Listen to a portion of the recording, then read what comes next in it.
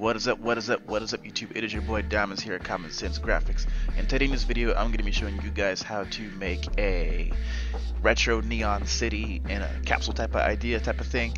And it's a very simple process, but let's get into the video. So I'm going to start on the city first, and the very first thing you should do is make yourself a border height line, something that you know that's equal and flat, and then you just start plugging away on the buildings. And I just used a bunch of squares and I just started laying them down onto the bottom line, circled some of them off, and just made a bunch of cool looking things for the buildings. I did a lot of stuff just to make them be what they are, and it's really simple, really easy. Like I said, I'm using pretty much squares and triangles here just to make these really cool rooftops and stuff, just to give it this really cool like Miami Beach 90s 80s retro neon style type of vibe, you know. And for the city, it's very simple. Like I said, just squares, triangles, and taper them off by using your selection tool.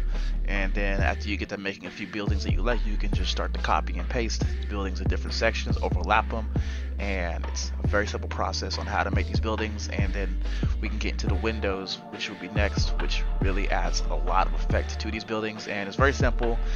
When you make the windows, the first thing you want to do is you just want to make one line, then you want to copy to the other side, and then eventually you will also be able to use the blend tool to blend it. Then you specify the steps in the blend tool, and then you can make them really pop out. As you see right here, I'm doing it, and you see specified steps. I'm able to change it and just make quick windows, and then just taper them off, and then just make them look really good as they flow with the buildings. And I can make them round, I can make them long, I can make them look like a lot of things, and it's just a really cool effect and a really simple way how to make a building shine in Adobe Illustrator.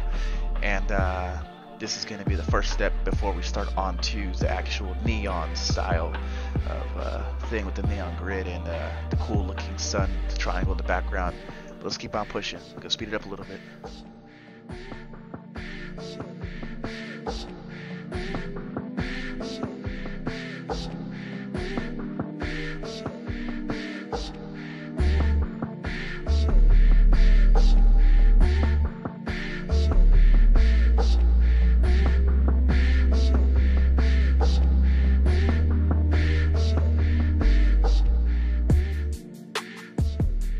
So after you get done making your buildings and you're happy with what you want, then you can start on adding a bunch of cool effects. For me, I just had to put my city into a capsule, so I just made a square, tapered it off, and then I just rounded it off, and I put a split into it, split it in half, and then I reflected it just to make it look like a split capsule in half, showing what's inside, kind of see-through type of thing.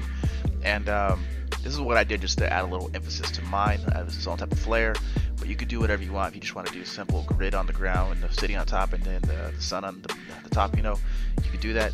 But with the capsule, all you gotta do is just make a regular rectangle, and then you just round off the edges by using the selection tool.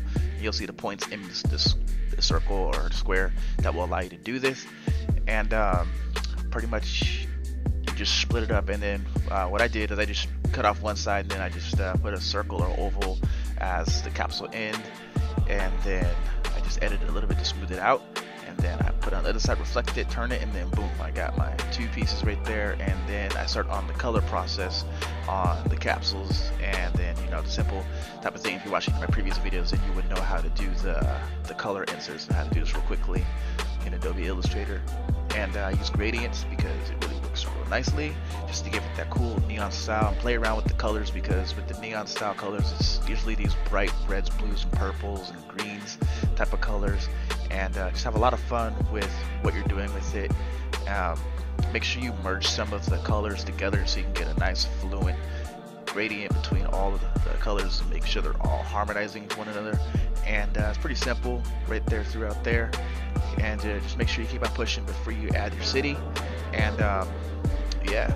And then when it came to the little circle sun thing, it's very simple. You just follow these steps. You just pretty much add a bunch of rectangles, and you just spread them apart, and then eventually you will just merge them all together, and then you'll divide them, and then you can just start deleting them.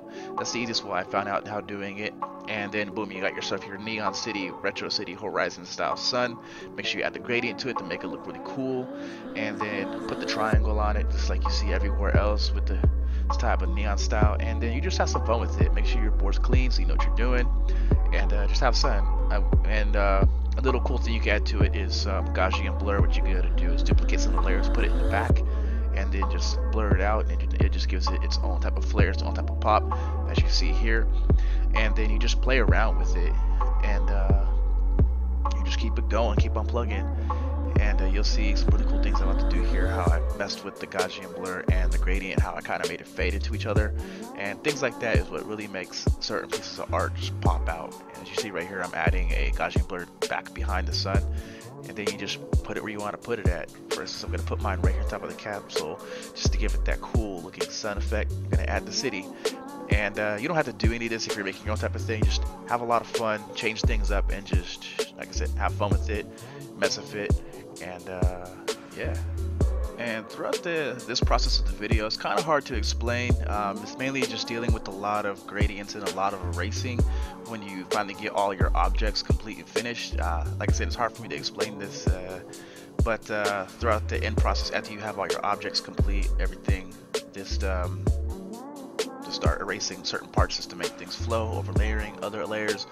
But that's pretty much this video. It's really hard for me to explain anything else on what to do.